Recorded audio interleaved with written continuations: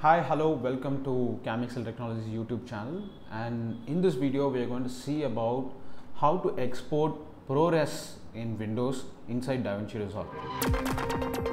For a long time you cannot export the ProRes inside DaVinci Resolve Studio, but so it was possible to export in Fusion Studio. So for you to export inside DaVinci Resolve natively, first thing you have to do is make sure your software is up to date for 19.1.4, or else you can go to the support page and DaVinci Resolve, and in DaVinci Resolve you have 19.1.4. The good thing is you can also use the free version to encode ProRes. So that is the biggest advantage I can see in this.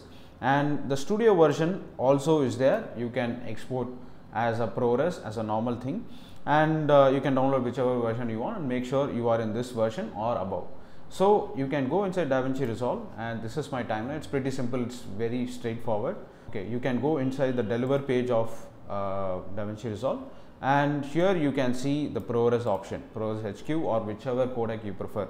And not only ProRes, it has all the flavors of codec, and you can choose the which page you want. For example, let's say document. I'm going to use it as aeroplanes,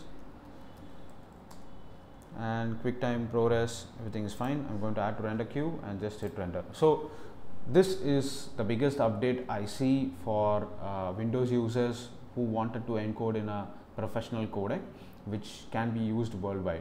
So if you like this video, or if you have any questions, just do comment us. We'll try to help you out, and thanks for watching. Stay tuned.